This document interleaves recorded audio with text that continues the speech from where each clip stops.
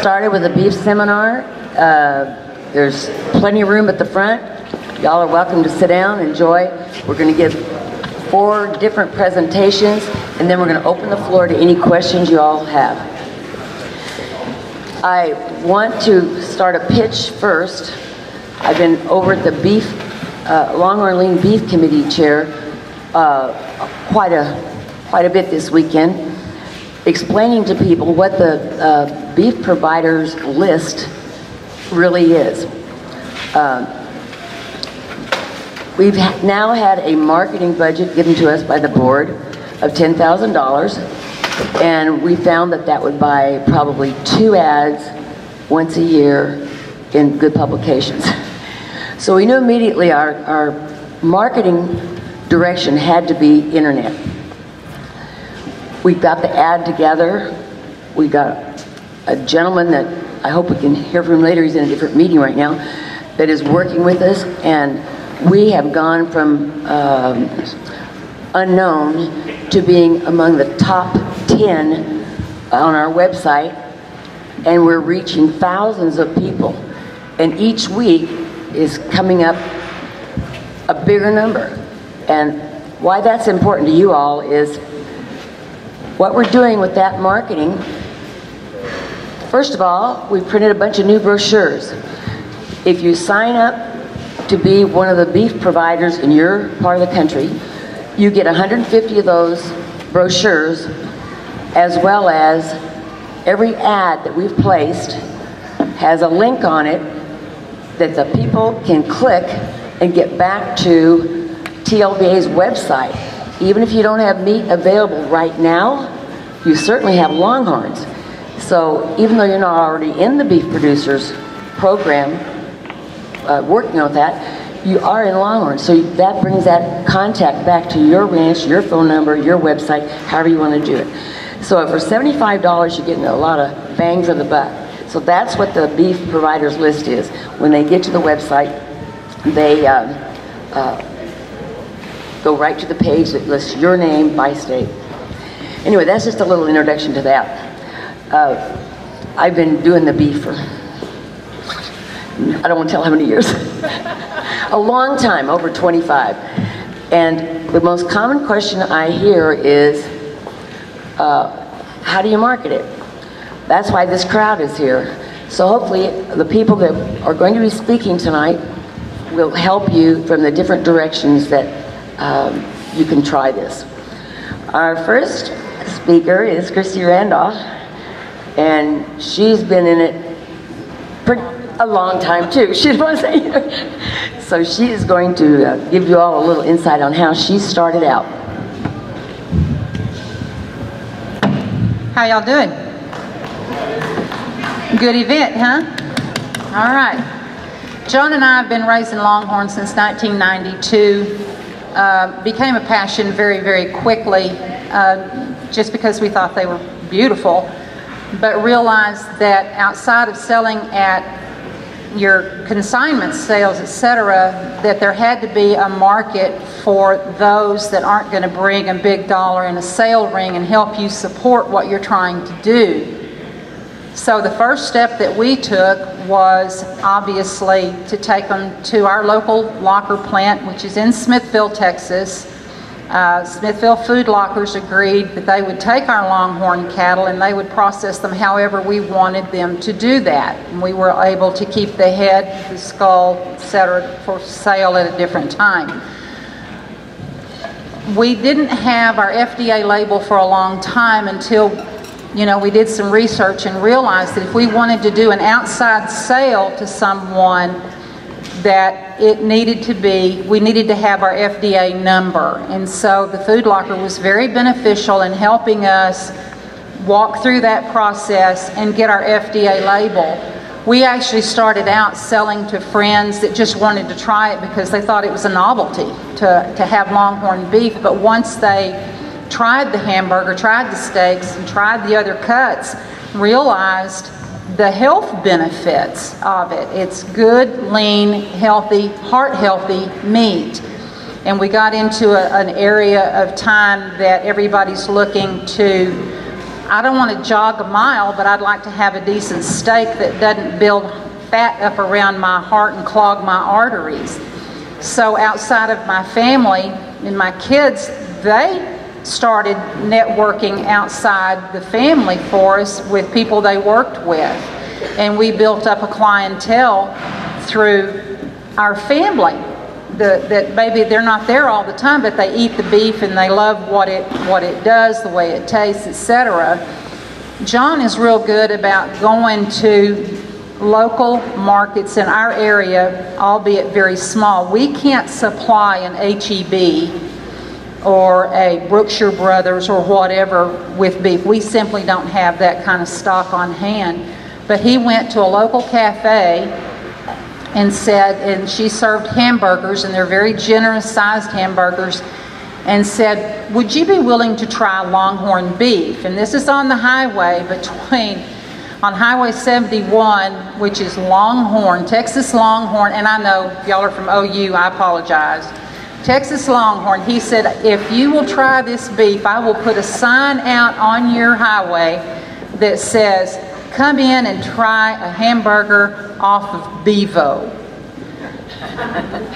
We didn't do that because I like Bevo, but anyway, she agreed to try. So we took her 30 pounds of ground hamburger so that she could start serving it in her restaurant. And from that, she started buying sirloin to do her beef tips. And this was just a small hometown little restaurant. Her business doubled once she started serving Longhorn hamburgers. She couldn't keep it in stock. So then she was placing an order of about 30 pounds every week just of hamburger. And she said, I can't keep it in stock. And when I run out for the day, I'm out for the day. I cook what I think I'm going to need because, you know, she didn't want to have to throw food out. But basically, it was just word of mouth. You know, don't be afraid to go to your kids and say, hey, take a sample of this to some of your co-workers and see how they like it.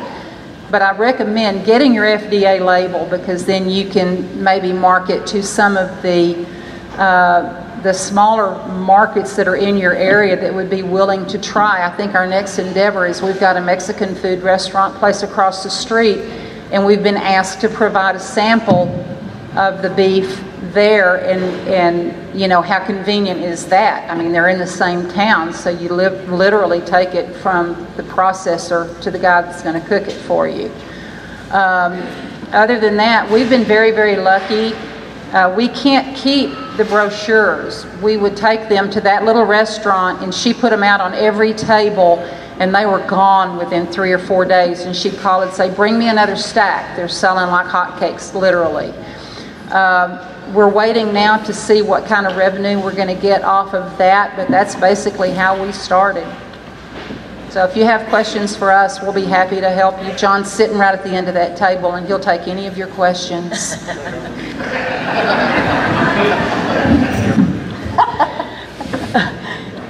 Thank you for that. Does anybody have any questions they would like to direct, or shall we just leave our questions to the end of the seminar? Let's leave our questions to the end of the seminar. The next young lady that's going to give her presentation, she hasn't been in the business very long, and she's already going big and strong. Rhonda? Me? Yeah, me. Okay. How do I work this thing? Hello? Oh, it's on. All right. Hi, I'm Rhonda Poe with 3P Longhorn Ranch. Appreciate the opportunity to talk to y'all. We're super small. Just started our beef business in 2015. And the reason why we decided to do beef is similar to what you were saying, Christy was saying. We had these amazing big-bodied cows that were great producers, real consistent production, but just didn't have a lot of horn. So their value was what they were worth on across the scale, basically. I wasn't going to do that to those cows. They were good producers. So we decided we're going to create beef out of them. And so we knew it was a questionable market, and how to market it can be challenging. So we decided to do farmers market. And we chose a city, it's a big city, it's just outside of Dallas, called Frisco, Texas. I don't know if any of y'all are familiar with it, but we chose that city mainly because of the audience or the consumer we were going for, which were more health conscious consumers. And we just knew we had a little niche market of grass-fed Longhorn beef. Ours was 100% grass-fed, no antibiotics, no added hormones or anything to our beef. And so those consumers out there at that farmer's market were really interested in our meat. We had a big beef producer right across the parking lot from us, and he sold poultry, he sold pork, and he sold beef. But we would have them run over to our booth because we had our big banner up that said we were registered Texas Longhorns, and it was a healthier red meat. So they wanted information. Of course, we had brochures, but the education process of educating those consumers was very time consuming. At farmers market, they had a lot of questions.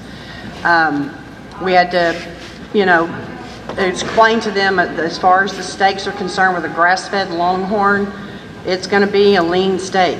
And so if you're used to the fat and the marbling in your steaks, our steaks may not be for you. But our ground beef sold like crazy. We had customers come up to our booth and literally ask us why our beef was so cheap. So I'm like, well, I based our prices based off of what I thought what the beef market was going for. I went to many grocery stores, and I studied all of the grass-fed beef. They weren't Longhorn, but there was buffalo and things like that. So I did a lot of price comparisons, and that's how we priced our beef. But in that city, they were used to paying $10 a pound for their ground beef. So we were able to get a good premium for our beef there. We did have, we came up with all kinds of fun specials, and every day was a market special, every Saturday. We did one full year of market season there, and it was exhausting. It was very time consuming. It was very expensive. We did make money, and we were profitable, and we were able to, that first year was pretty successful for our beef program. But the market that we were at in Frisco, the city of Frisco, and the market required us to have $1 million liability policy in place. That was expensive. We had to buy a utility trailer. We had to buy a compressor because they didn't have electricity out there. So our initial investment was thousands of dollars to get started just for that farmer's market. Our goal for that farmer's market was to get our consumer base and for them to place bulk orders with us and be delivered to Frisco like once a week. That business plan didn't work out. The consumers there, they have small refrigerators. They want 1 or 2 pounds of ground beef in their freezer, and they want to come to the market every single Saturday and buy from you. So that whole business plan did not work out. I didn't have any ongoing customers except they wanted me at my booth every Saturday. So they would come, I got to know their kids' names, they would come up, and we sold our beef jerky and our beef sticks like crazy. That was what we did, that product. There's not a lot of profit margin in that. It costs a lot to make your beef jerky and all your smoked products. So you're not going to get a lot of profit out of that, but it will bring your customers in. They love it, it's really good.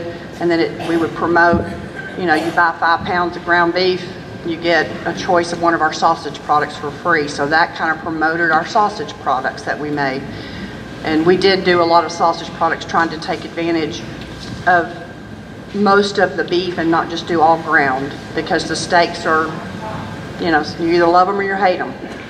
But our fillets were one of the #1 sellers, and we did get a good premium for those fillets. So, and we had a lot of repeat customers on that. So we did that the first year, and we started, weighing all the time that we spent, and it's not a thing that you can just go hire an hourly wage person to sit at your booth and educate your consumers on grass-fed Longhorn beef. So you don't want to set yourself up for a liability of any kind, and you have to be very, very careful what claims you make, because those claims can get you in trouble. So all of our USDA labels that we had made were all looked at by the processing facility that we used, and they had to be looked at and approved by their inspector. And we can't make any claims that would also put that processing facility at risk as well. So if I tried to claim 100% registered Texas Longhorn beef, they would not let me put that on my label, because they said it's very hard for you to prove that all of your cattle are 100% registered Texas Longhorns. I have registration certificates on every one of them, but if it came down to it, and I even put it on my table at my farmer's market booth, I had all of my licensing, and we do have a food manufacturer's license for the state of Texas. We did do that. We also have your food handler's license. We had to have the health inspector of the city of Frisco come by our booth and inspect all of our meat, our freezers, everything. So there's a lot involved when you're going to go and sell to the public like that. We had our own custom labels done. That was an adventure, a very expensive adventure. So like Christy was saying, you know, you can go at it really strong like that, and we did do well. And if we continue to do that, I think we could have expanded our beef program pretty quickly. But we had to take a step back. We kind of started rethinking our business plan, and we decided to start just selling locally. We did it some on Facebook, you know, social media, things like that. And so the business kind of slacked off a little bit. We weren't processing near as much. I was doing, like Christy said, I was going out to local restaurants and seeing if they want to try our ground beef. I talked to the chefs at some of the other, you know, bigger chains of restaurants. And they were real excited about, you know, doing the whole have a Longhorn burger on their menu because they're in Texas, right? So they thought that would bring, that customers would get excited about that. So we just did local things, and then using social media and things like that, we were able to sell quite a bit of our beef. I do a lot of the delivering. I have a utility trailer with a freezer in it, and I take all my orders and I just go and deliver it once a week. That works, and if it's local, I deliver for free. If it's outside the Dallas-Fort Worth area, I require a $100 minimum, and I deliver for free.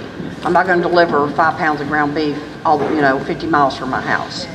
So that worked for us. Now we're actually going, we would have considered leasing some space and really trying to expand the beef business and do farm fresh eggs and all kinds of other things, but space was anywhere from $1 to $1.50 a square foot, so we weren't sure that we could maintain that on a monthly basis, and we didn't want to fail at that. So we're just building on our ranch. We're building a farm store. It's a small farm store. We've got our LLC. It's Po Folks Farms, and our beef company is called Po Folks Lean Beef. And so we're going to have monthly tastings at our farm store. We're going to invite folks to come out. We're going to cook for them. We're going to let them try our beef, and then hopefully sell our beef products to them. We're going to keep making the beef jerky and all that, because like I said, it does bring people in. We have people calling me all the time for our beef jerky and our beef sticks. But we're going to try that, and then one step further, we're going to add to our products. We're going to take advantage of the F1 cross program, and we're going to start crossing either a Charolais, it's probably the #1 on the list right now, a Charolais bull on our Longhorn cows, and we're going to offer that to our customers, hopefully starting next year, so that they can, if they want a little more marbling in their meat, we're going to offer that as well as the 100% Longhorn. But personally, I'm just a Longhorn meat fan. I like lean beef and the health benefits of it. A lot of people, you know, the data that we have, though, I would have to say the data that comes from A&M is back in 1987 or something like that. Our cattle have changed a lot since then, and that data really needs to be updated.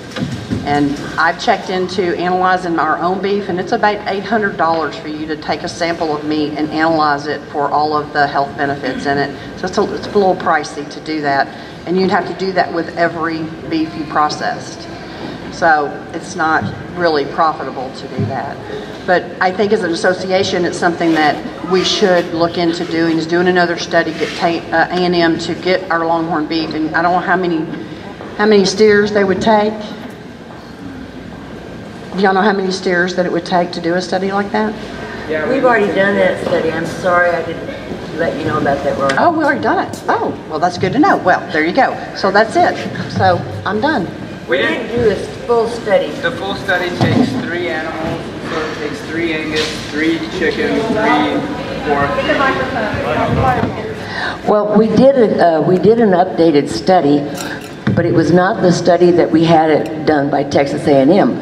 We went there first to see if we could do that same study, and they told us, well, that other study cost the association $80,000, but they do it for us way now for only $120,000. So the data we pulled out was the best we could do with the finance we had to do.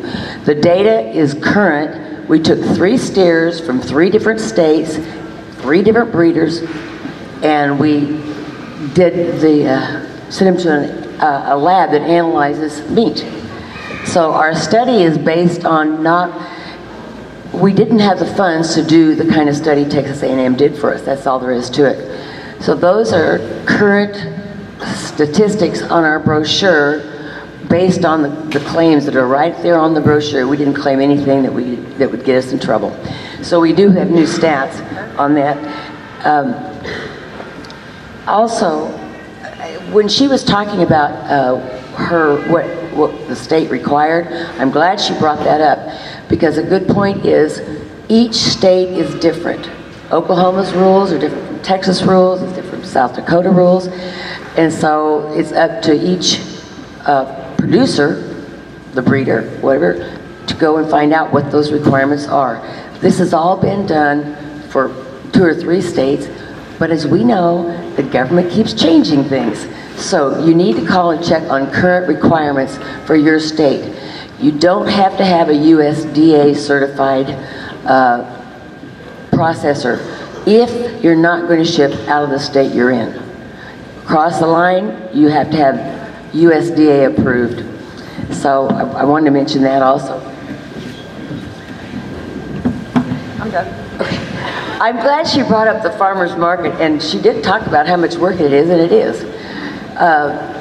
As a matter of fact, this little farmer's market out here had a booth selling Longhorn meat right out in our own parking lot. And people say, I don't have the time, I don't want to do it, it's just too much work, but they want to make money with these cattle. I said, well, what kind of work did you do to make a living? And how much effort did you put into that? To put a little effort into building your market is going to make you guys money. Wes is going to talk more on the numbers part of it. But I've been told several times here this weekend, I don't have anything I want to turn to beef. I don't have a market yet. Well, when I first started building a market, I didn't have a market either. But I got tired of taking $225 for our calves at weaning time, or $250 at the sale barn for that cow you don't want in your program. So there has to be a little effort put into that. A little bit of effort could be as little as one gentleman told me he had a cow that kept chasing. He just took her to the sale barn. That's not a good solution on those kind of cows, because everybody at that sale barn is going to see how that cow's acting, and they're going to all say, man, those Longhorns are crazy. And we all know they aren't. They can be made crazy. That cow needs to be ground. There's the beginning of your beef promotion. Have her processed. Put her in 1 pound patty packages, 1 pound hamburger packages. Give them to your friends. Give them to the feed store. Give them out. There's your samples. And that cow would have only brought you $250 at the sale barn anyway. So put a little extra money by processing and start handing it out. Okay, I'm on. Yes, donate it to your church. We've done that in Oklahoma too. Donate it for 4-H functions. Write it off. You can write it off, and you can also build a consumer base. Your best market's within 200 miles of home. I'll tell you that for sure, because of the shipping things. Anyway, each breeder must check and see what their state requirements are, because Rhonda just gave for Texas. So I'm glad she brought that up. Okay, our next speaker. I don't know her name, obviously, because I had it spelled wrong. Go ahead. I'll let her introduce herself. Hi, I'm Vicki Downing Boyd, and my name is not Becky Boyd. So if I say anything that you don't like or something that you don't agree with, we'll blame that on Becky. Because I'm Vicki, and the bad one is Becky. So But anyway, so my husband and I, Bill Boyd and I, we have beef for a cattle company, and we're located in the northwest part of Oklahoma. A little bit about our background. We didn't get started in the Longhorn industry until 2016, so that's 3 whole years that we've been in it, as going on our 4th year. So we are brand new, but we are, as you can tell, I am not a youngster.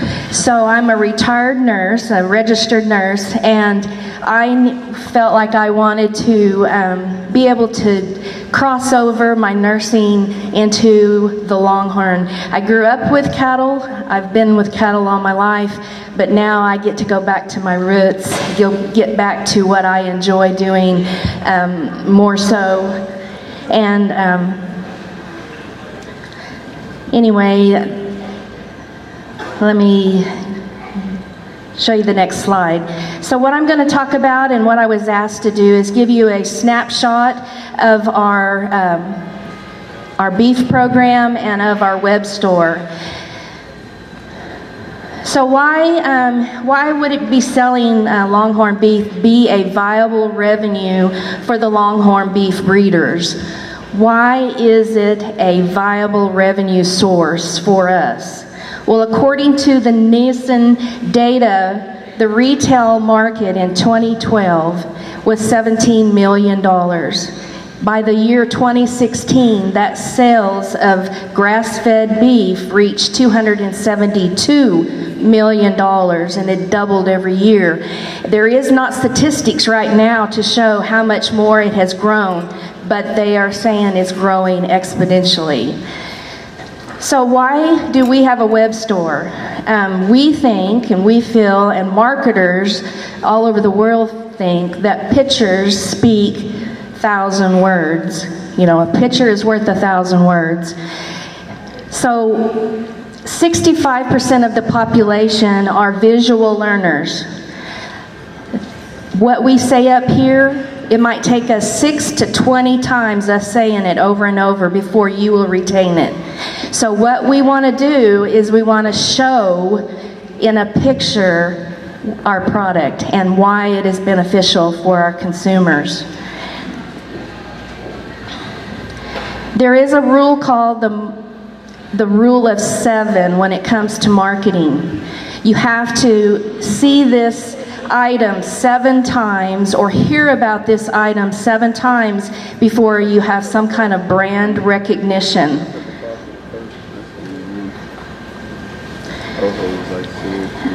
Also, why do we want a web store? Is because we want to be able to close the deal. We get them interested, we've educated them, we spend all this time, but how do we close the deal? So 80% of our consumers out there use credit cards. So if you don't have access to take a credit card, that's something you really ought to consider. So 80% of us are using credit cards, only 20% have cash.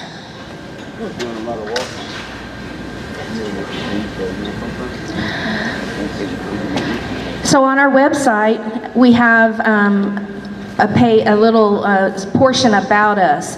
And this little blurb here, that where we're located, and it's so important that you tell people where you're located. I don't know how many times that I'll be a consumer myself and I don't know where you're located. I don't know if you're in New York, California, or anywhere in between, and I don't know if that's something that I really want to consider purchasing if I don't know where you're located.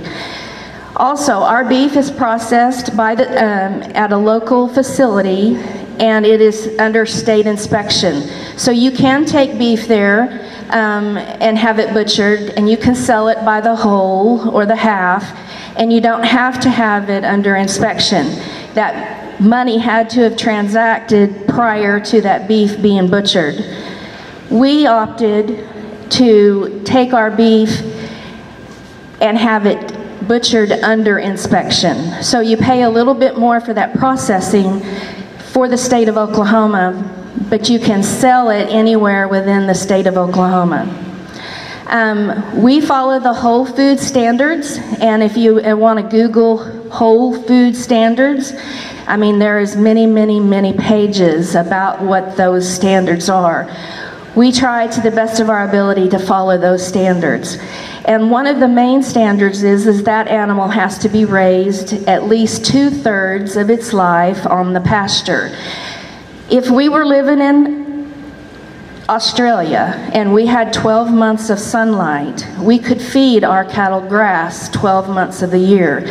But we, particularly us, we are in Oklahoma and we cannot feed, we don't have grass 12 months of the year.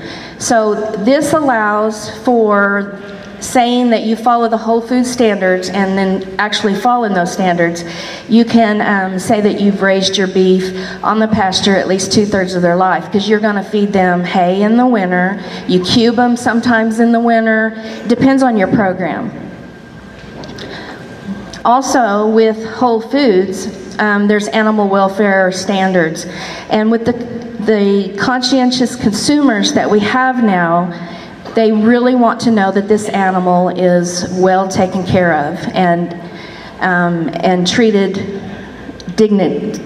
with some dignity. I personally don't want to send cattle across the scale. I don't want their horns cut off, them crammed into a semi-load and taken to a mass processor. I feel, you know, God intended, this is a personal opinion of mine, but I feel that the cow was put on the earth for milk and beef production.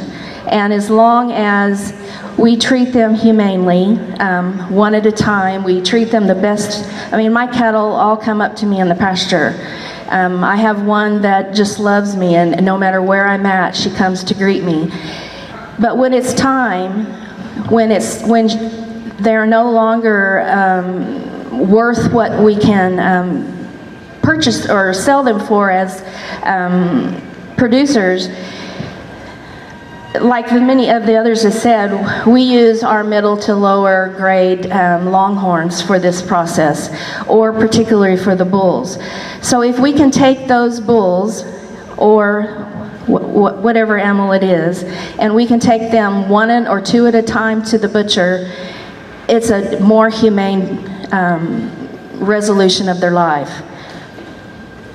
They actually think they're going on a ride, you know. They're used to be loading in the trailers and being hauled around. So also on our website, we want to create and have a mission. So this, we wanted to create a farm-to-family food source connection. We developed those personal relationships, and we want to provide the healthiest, lean, locally pasture-raised beef that we can. Also on our website, it's right up front. You don't want the consumer to have to look. We have all of our featured items. Where we live, we focus on a 25 to 35 mile radius.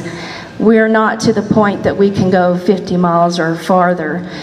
But I have a request for grass-fed soup bones. They're using them for bone marrow.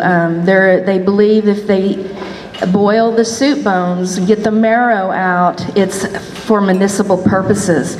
So a lot of, I have a request for the soup bones. I also have requests for oxtail. There's a certain community that loves the oxtail. I also have a request for the beef tongue and for the liver. So all of these parts, you would think traditionally is just thrown away, but literally every aspect of this Longhorn can be used. So you want these pictures to be something that entices them, something that gets their juices flowing and makes them interested. So you want that description of your package, not just to say you got 4 T-bones for this amount of money. You want it to be descriptive, so you want them to salivate, kind of like this dog is. And I've literally had people say, that steak made me so hungry, and they went on and purchased. You also want to use the feedback that you get. With this particular program, we use Weebly and we use Square, and they interact interchangeably. And it gives them an opportunity to rate you, to give you their satisfaction. And you want to use this information. It's another marketing opportunity for you, as well as local recognition. Because we're in the Piedmont, Okarche, Yukon, northwest side of Oklahoma City, when people see these local people saying how good the meat is, it helps with the marketing of it. Also on our website, we have an Instagram link. Yesterday you learned about Instagram with the hired hand and how important it is and how it's exponentially growing. And so this particular website has an Instagram link. So the last 4 posts that I did on Instagram now show up on my beef website. So this bull right here, he's a sand dollar bull. I got over 700 plus page views of him, and 4 went to the website. It just shows you how pictures can help sell your product. And you always want to request emails. Not everyone wants to give you their email, but if they know that they can get coupons, they can get recipes, because I have a certain group that really want to know, well, how do I cook, and well, how do I do this? And with the consumers today are in such a hurry because they have so many activities. They've got baseball practice and football games and cheerleading and all the different activities that our kids have these days. How can they prepare this meat quickly and easily? So I will be providing some Instapot, you know, the pressure cooker Instapot recipes, utilizing the Longhorn product for my customers. So with this website, with Weebly, it also does an analysis of data. So last week, this was my snapshot. It showed that I had 22 visitors, but I had over 1,000 page views. And I looked at this spike and tried to see, when you analyze the data, on September the 6th, what did I do on September the 6th that made a spike? So then I went and pulled my Facebook post. I also had posted it in the marketplace on Facebook for my local consumers and the local buying groups. And this is the ad that I had posted that I have showed here on September the 6th. So that accounts for that spike. So what that tells me is I want to use something similar to this each time I talk about food. You want it to be something very scrumptious looking, and you want to do it consistently. So you don't want to do an ad today like this and then 2 months from now do another one. You want to do it consistent. So every 2 weeks or once a month you put in some kind of consistent posting. As far as referring sites, this slide shows you where the Facebook, or where the visitors came from. So this is showing you that the significant portion came from Facebook. The second highest ranked was the website we have with Hired Hand. And so you can look at this and you can see how you're doing. I also wanted to talk to you and tell you about partners that you need to consider in your communities. There is a small business development center in every major area that you live. This is a tax supported. We pay our tax money for this opportunity, that if you're not aware and you don't use this resource, you're letting your tax money go. But this is a gentleman that works for the Oklahoma State University. He also works for the Small Business Administration, which is a federal program as well as a state program. And so he is currently working with us on how to build our customer relations and how to develop an enterprise budget. So we will know when that calf hits the ground, how much money we actually have tied up in that calf. From the time that calf is born to the time that calf is ready to be butchered or sold, how much money we'll have tied up in that animal, and then how much our processing and transportation costs are, so we know exactly where we're at. When we go to marketing, we know where we can put our price at. If you have no idea what your costs are, then you have no idea where you're going, if you're going to make money or not make money. Also with this gentleman, he is working in the Oklahoma City area, putting together a list, and he's going to have a speed dating with farm-to-table restaurants who specialize in farm-to-table. And so these restaurants, owners will be in a group, or their chefs, and then those producers that have farm-to-table products, we will meet and do a speed dating. And you need about a 3-minute, we call it an elevator speech.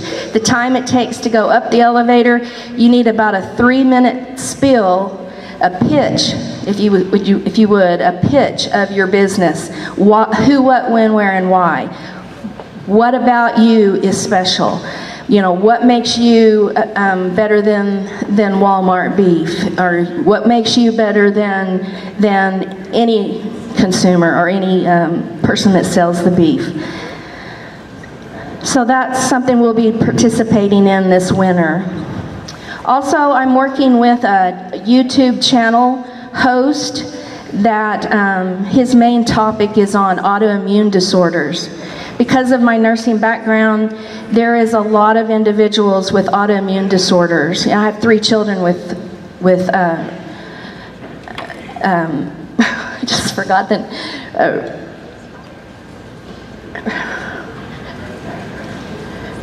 John, you've got it. What?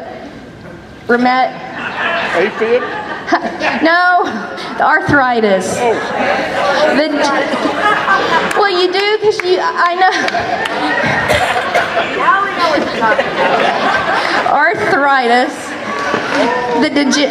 It's not the osteoarthritis, it's the rheumatoid arthritis. There I go. I'm sorry. Sorry, John. That's no problem. I do have it. But I know you go and get the infusions, so that's why I knew that. So anyway, I'm working with a YouTube channel host that is going to talk about Longhorn beef and the benefits of Longhorn beef and the grass-fed aspects of it in his YouTube channel. He's got 6,500 followers, 3,500 Instagram, and he's going on a platform in 2 months with 120,000 people. So we're working with him, and he's going to help promote the industry as well as our own beef that we have for sale. So as far as production methods, what we do, we believe in bulls, bulls, and more bulls. So how many Longhorn people like to have a lot of bull calves? Anybody? I do. Why? They make beef. So don't cry when you have a bull calf. It's actually a money-making thing. So we actually put on Facebook, if you want to trade a bull, you know, we have some pretty decent bulls. If you want to trade, I'll take your trade in, but you won't get it back, obviously. But if you want to trade, we're willing to do that. We're also looking at adding into the F1 program the red Akashi. They are particularly good on grass-fed. They marble on grass. Wagyus marble on feed, but this Akashi, they marble on grass. So we are looking into that, and we have a producer that that's what they raise, and he's got some really good bulls. So we'll be letting you know in the next year or two how that program works out. Also, when you get into this, you need to know that grass-fed beef is 71% more expensive to produce.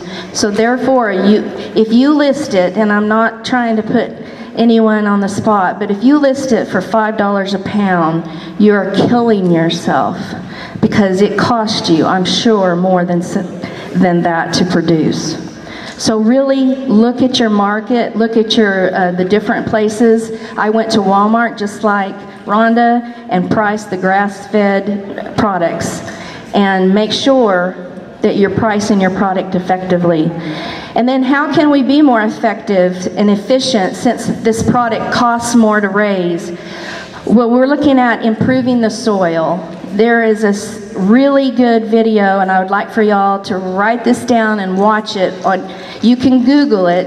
It's called Soil Carbon Cowboys. It's a 10-minute video, and it describes regenerative grazing practices and how the regular beef producer has taken that practice and actually improved. They were in North Dakota. They were in Mississippi. North Dakota, I think they had 13 inches of rain a year. Mississippi was 35 or 40 inches of rain a year, and there was another place. And how they have regenerated the soil where it actually absorbs that rain instead of running off. It's very, very interesting stuff that they're working on.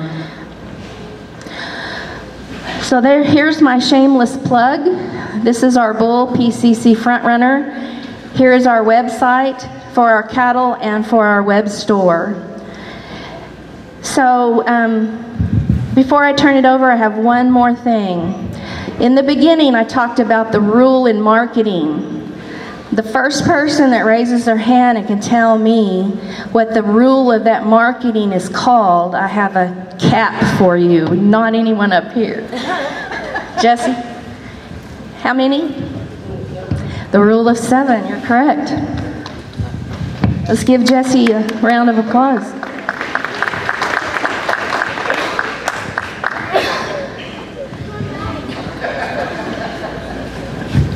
What's not fair?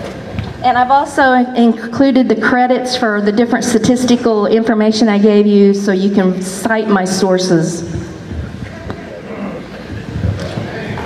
Thank you very much.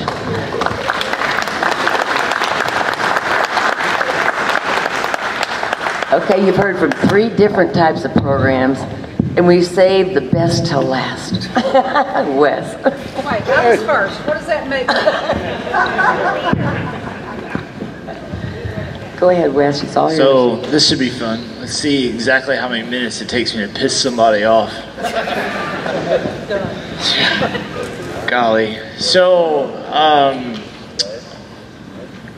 I guess she wanted me to talk about numbers some, because I think one of the biggest things in this business is knowing your numbers.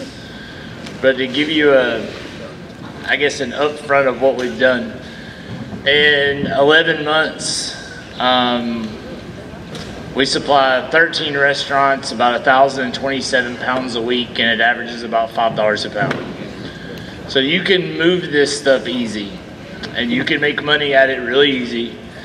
When we first set out to do it, the only thing I knew is I wanted to build and grow bigger and better cattle than my neighbor. And that's kind of how we got started. And then I realized it was really expensive to get started, and so I needed to pay for my program. And I didn't know what I didn't know, and so I started talking to a bunch of breeders, and I was given a piece of advice to let the bottom 10% of my herd feed the top 90%. And so that's what we started doing. And I was using all that money to feed my cattle, raise my genetic program, buy better semen, buy better recep cows, all those things. I didn't want to go out and peddle stuff door to door, so I wanted to get into restaurants, because I thought even if I made a little less money on my product in the end, if I could find a consistent supply for it, I could keep a consistent revenue going. And there's a ton that goes into it. We get asked a ton of questions about it as far as the licensing, the legalities of it, what it costs us to raise it, how much money do we actually make on it, where do all my cattle come from, you know, what am I paying for them, all those things. And we'd be here all day if we sat down and went through the whole program. So I guess when we get to asking questions, you know, I'll try to answer them as they come up in front of everybody to try to help out. How we kind of got to our price point is at $5 a pound to a restaurant. If I got to go out and buy the calf, take it home, process it, have it delivered, I make about $1 a pound. If the calf is born on my place, I make about $2.50 a pound. It costs me $1 to birth it, $1 to raise it, $1 to process it, 50 cents to transport it. That's the simple math. I'd rather have them born on my place than have to go and buy them because it's extra money. But when you process more a year than you can physically have born out of the amount of calves you buy a lot. And then I started talking to larger breeders that breed 300 and 400 cows a year, and they in tune have 100 and 150 bull calves a year. They were getting $150 to $170 a head at weaning time at the sale barn. So it was a godsend for me to pull up at $300 a head, open the trailer door and let them fill it up, because then they didn't have to feed them. And the truth of the matter is, now when I walk out in my pasture, I have some cattle that won't even stand anywhere around some of yours, but I've got some 60-inch cows I wouldn't sell you for $3,500 because that's what they're worth in beef.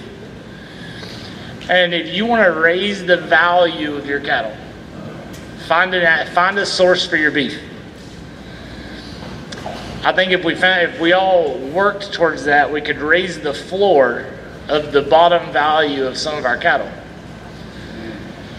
Because we sell cows here in these sell rings for $1,800. If you have an outlet, you can buy an $1,800 cow in a sell ring, process it, and still make money on it. So there's no reason we should be selling our cattle for that cheap.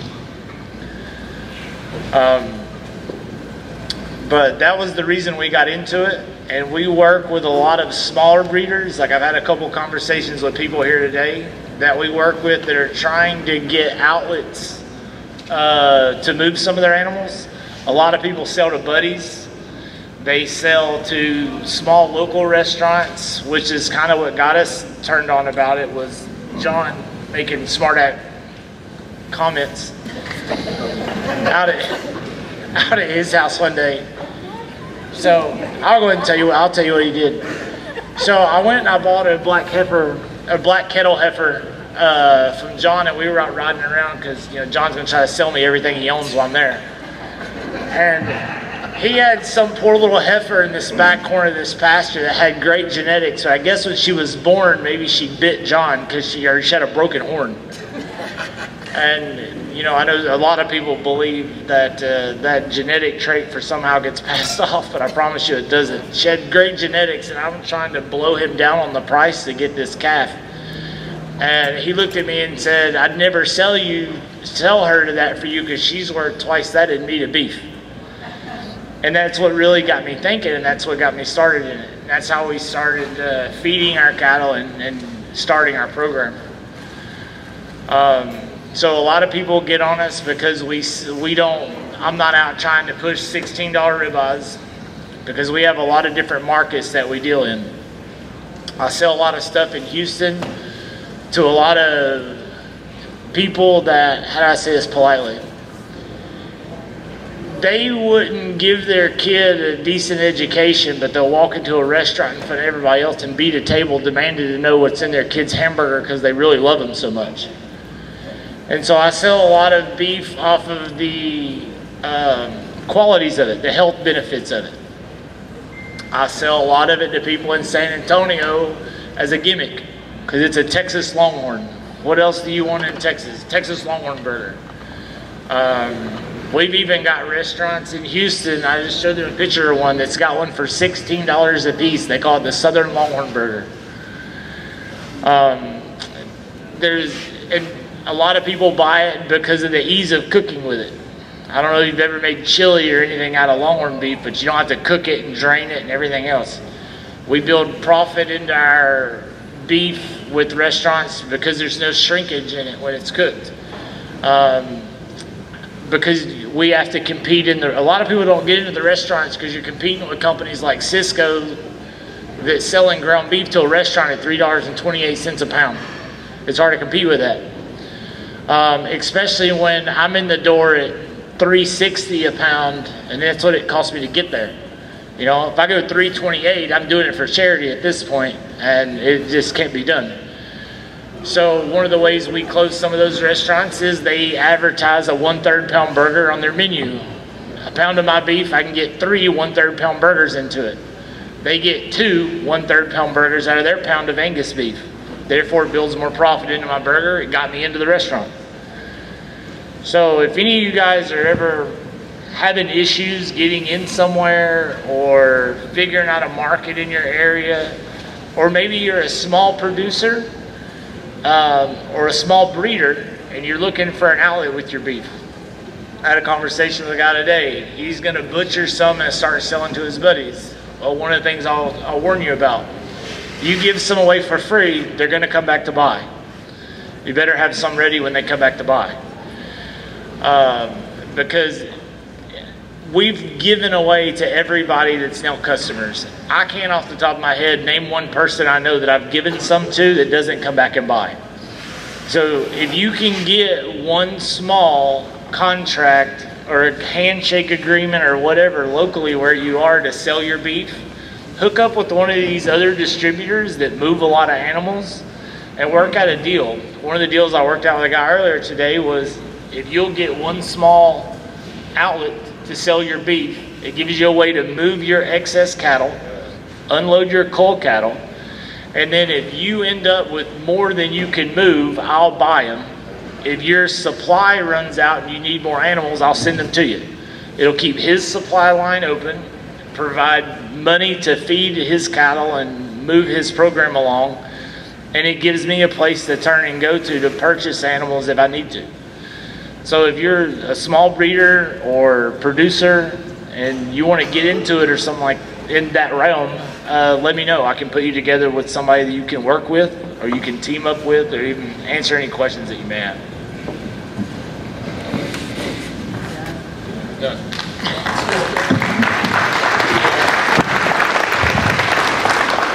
Wes brought up some very good points, and so did everybody else here, different avenues to market. The biggest point I want to bring up is we got to stop taking these low prices for our cattle. When any of you do it, we all hurt from it. So there is a way to make money off these bottom end cattle. Okay, open for questions. Anybody got a question? Back to the grass fed.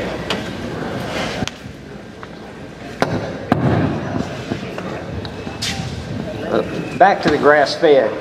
On my place, I call it grass feeding. However, I use, they're in the pasture on Bermuda. I use weed killer, I use fertilizer, I've used range cubes to 20% range cubes, and I also put hay, which the hay comes out of a pasture which also had weed killer and fertilizer on it. Is that still grass fed? You may answer it? I may piss you off a little bit when I answer it. All right, so I've been down this whole grass-fed, all natural, it's all black, free range, healthy water, massaged in the whatever. Yeah, all right, let's get the bander out. So we all know what hay comes from. It's grass. Goes in the fancy machine, comes out a big round bale. That's grass-fed. You don't have to live where grass grows year-round to be grass-fed. Hay's grass-fed. From a legality standpoint, are you pouring Roundup down the cow's throat? Don't worry about it. Here's the only one that I found that has become an issue for me is, and I took this to 2 of the doctors at Texas A&M and I questioned them about it. We were buying, at the end of every show season, I get a bum rush because we are grass-fed. That's how we promote our beef. I get an influx of show steers. Those ones that have been on God knows what to make them weigh like a small elephant. I was told to buy a guy with a doctorate at Texas A&M to turn them out for 45 days on grass, and I'm good. So for my conscience, I turn them out 90 days on grass, and I call them grass-fed. Cubes, where the whole cube conversation comes in, is an all-natural cube versus a medicated cube versus a urea-added cube. We use an all-natural cube. My conscience is clear about it. The legality of it, I've asked and I've been told I'm good giving any kind of cube. But we also advertise that we don't do like the real grow pellets in the ears, you know, the hormone injections. We don't do any of that. I don't advertise antibiotic free, because if a cow's got a cough, it's gonna get antibiotics. No, I mean, but a lot of people, I process it. If they're sick, No, if they're sick, I don't process it. no, if they're sick and I have to give antibiotics, I don't process them. Right, and also all my carcasses are state inspected. So the inspection facility I use has a inspector that pulls blood and temperature on all the cattle before they're put down. And then the carcasses are graded, so it has to pass all that before it's even cut up. And anymore, if they cannot walk off a trailer and into a plant, they won't do it. They want to load none. They want to make sure that it's healthy before it's unloaded and put into their processing code. Does that answer your question? I'd like to answer your question just a little bit as far as grass-fed. We don't claim we're organic. And what you're talking about as far as the chemicals on the pastures and all that, that's when you become certified organic. We don't claim that. We claim strictly grass-fed, and ours are all, we go by the American Grass-Fed Association guidelines for plant products, and we do feed ours. We feed them, sometimes they're compressed pellets, but they're all plant-based. So we do finish them on that. We feed them alfalfa, which has a lot of protein in it. It has a lot of weight gain benefits. So we do finish them. If it's in, you know, spring, summertime, they're grass, 100% grass finished. If we're processing in the winter and we're finishing a steer, we're gonna supplement them with American Grass-Fed Association guideline plant-based products, and that's how we get by with it from the legality standpoints. But we do not claim certified organic whatsoever. Right, organic is the key. You don't want to go there. All natural, that'll work. But organic is government. That's all we need to say about that. It's a book this thick on what it takes to be organic. And there's no guidelines by the USDA that has been published of the criteria for grass-fed beef. So it's kind of a gray area. There's nothing that's definitive about it. Okay, any more questions? And if you have certain people you want the question to go to, so speak so. Louder. Where does liquid feed fit in? Depends on what's in the liquid feed. Yeah, I mean. So I use liquid feed, and if you're going to use liquid feed and you're going to be a natural deal, what I suggest doing is asking the provider where the protein comes from. And you'll get your answer on what's in it. Yes.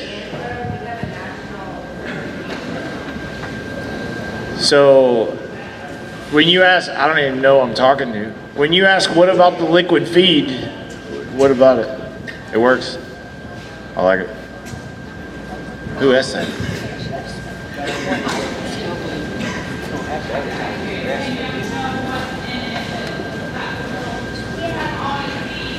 No. Mine is a supplement. It's a protein. I use it as a protein supplement, but they have I buy it from Anapro, the one that I use, because they did a huge study on it. And they have two different versions of it. One is all natural, and one gets its the protein content from a word I can't pronounce. So I don't mess with that one. But the one version of I use is all natural.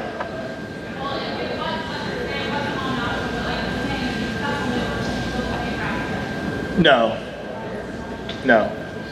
Because when I went, so I know she didn't want to go down this road, but when you go down the road of all natural, if it will grow in the yard, I'll feed it. If it was manufactured, I won't feed it. And if you'll go off of that, you'll stay pretty true to what you can consciously do and not get hammered from a legality standpoint. There's that one and the 100% Texas Longhorn. I had a meeting with our state people and I questioned doing it as 100% Texas Longhorn. I was told that as long as I got papers on mama and daddy, and the TLBAA will back it, then I'm good. Any other questions?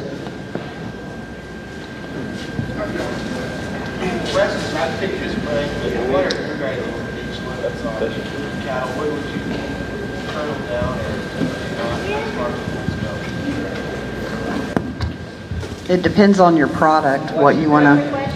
The question was age. What age do you do this with slaughter? What age do you do what? I assume that's right? Yeah.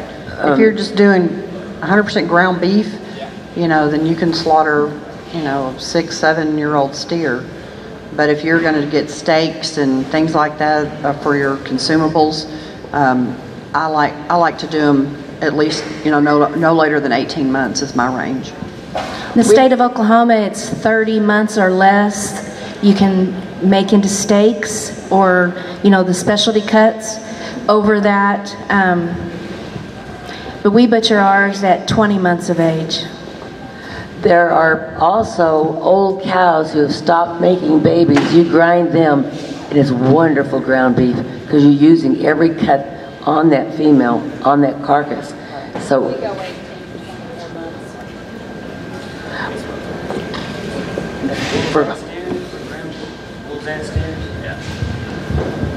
I'll push a steer another couple months. I want a bull. Darlene? We grind them all the time. Old You don't bulls? try to make steak? Yeah. Yeah. No. Ground beef. I'll make steaks out of it. We're talking on your cuts, 18 to 20 months. That's all there is. You need to pay attention to the age. If you're doing cuts, if you're just doing ground beef, in other words, we'll haul a bull to the sale, to the slaughter processor, and tell him to grind the whole thing. And once it's ground, you'll see how lean it is. We've never had a problem with the meat being anything but great. We took a 4-year-old bull that would not stay in the pasture, kept jumping the fence, and we had him ground except for the tenderloin, and that was the best tenderloin you could have eaten. So you just have to see. It depends on the quality of the forage they eat, how tender they are. It's not necessarily that they have all the testosterone in their system. We had a question over here.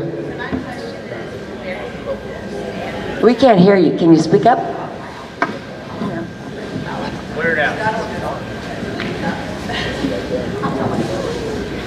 By the way, thanks for so many people showing up. It shows we have a need and an interest. Appreciate you all. So this is my question. We're very new at the Longhorn, and we have several registered, and then we have some that are branded, but we can't figure out who their bloodline is. Can you market them as Texas Longhorn, or no, if they're not registered for beef? Say that again. So Can you market them as what? Longhorns. It's a Longhorn. It is Longhorn, and Yeah. it's branded, but we just can't figure out the Right. bloodline because, we bought them from. I just wouldn't put the 3 numbers in front of it. All right. Don't call it 100% Texas Longhorn. Oh, so we can do Texas Longhorn. Okay, Or thank registered. you. Or registered Yeah, Texas. don't call it a registered Longhorn either, because it's not. That's why our inspector wouldn't let us claim anything. Even though ours are all 100% registered, we have certificates on everybody in our beef herd, And we took advantage of the TLBAA special and registered all of our older cattle so that we could put them in our beef herd and make our claims true that they all are 100% registered. But we don't advertise. We can advertise it. We just can't put it on our label that goes to the consumer. One other thing about that, if the sire and the dam are registered, we have the beef have a place to register an animal for slaughter, and I think we came up with $3. You don't get a certificate, but it's on your records under horns that this is a registered Texas Longhorn because it's been registered for slaughter. And again, if you've already got papers on the animal because you thought you were going to keep it as a producer, that paper is all you need. But if you don't have them registered like we're talking, you can get a slaughter certificate for $3. Any other questions?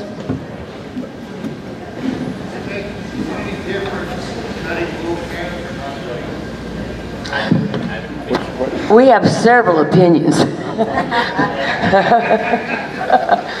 got plenty of opinions. It could be the genetic lines I've been buying calves out of or what have you. We were actually discussing this earlier today. When they get to fighting, I get to abandoning. I'll leave balls on them. Can I say balls?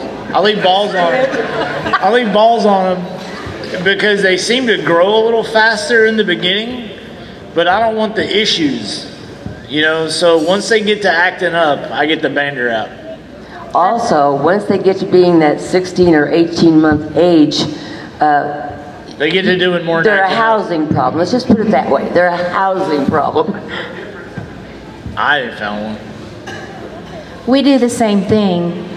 As long as they're not causing problems, we leave them intact. And they can be 18, 20 months old and still be intact when they go to butcher. Just depends on their temperament. And we've done that too. And I have to say, my personal opinion is I could tell the difference between a processed bull and a processed steer at the same age. But we would band our steers are at weaning age.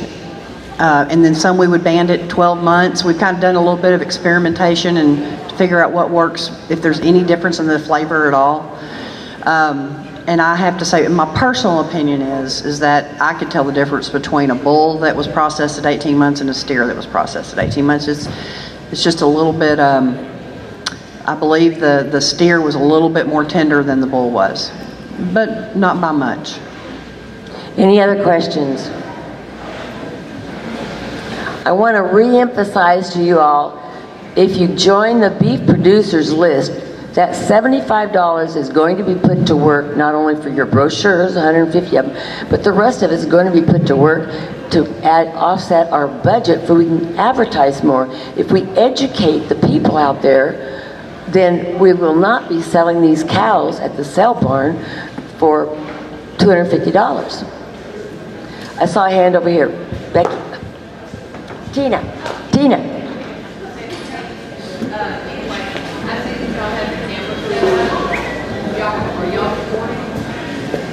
I don't know. We didn't sign any releases.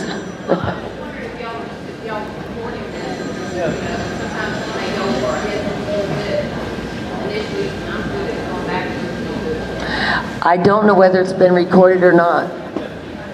Oh, yes, it's been recorded. Yeah, where will it be? Yeah, Trey set the camera up and recorded it all. Any other questions? I'm sorry? Minimal hang time. That's another good opinionated question. State of Oklahoma will not allow you to hang more than 13 days. Because Texas is better than Oklahoma, we hang 14 days. What'd I tell you? R21. It's like another one of those questions. We got plenty of opinions. I haven't found a difference. I've gotten in a rush sometimes and I've hung for 2 or 3 days. And I don't. Enzymes quit working after 11 days. Yeah, then I couldn't feel my feet, and yeah. So, but John was. I've had this conversation with John too. John says after about 10 or 11 days, Enzymes quit working. the enzymes aren't doing anything anymore. So I don't personally find a difference, right? But you don't want to process them early. The state inspectors in Oklahoma won't allow them to hang longer than 14 days. They can't be called inspected beef if you hang them. They just won't allow it. This brings us back to what I mentioned previously. You all need to check your state's requirements. Because don't leave here coming here from South Dakota and think you got to do everything the way our state said. Go call your own state. Yeah, a local processor is a very good source. And your state people also have a good answer for you on processing plants, because they know where they go to inspect the meat. Any more questions?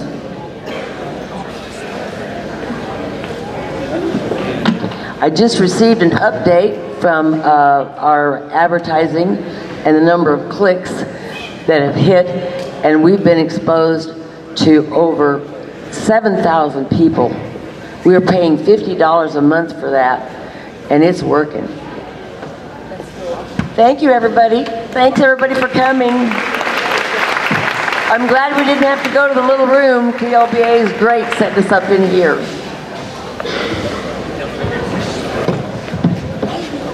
Figured out why it's picking John.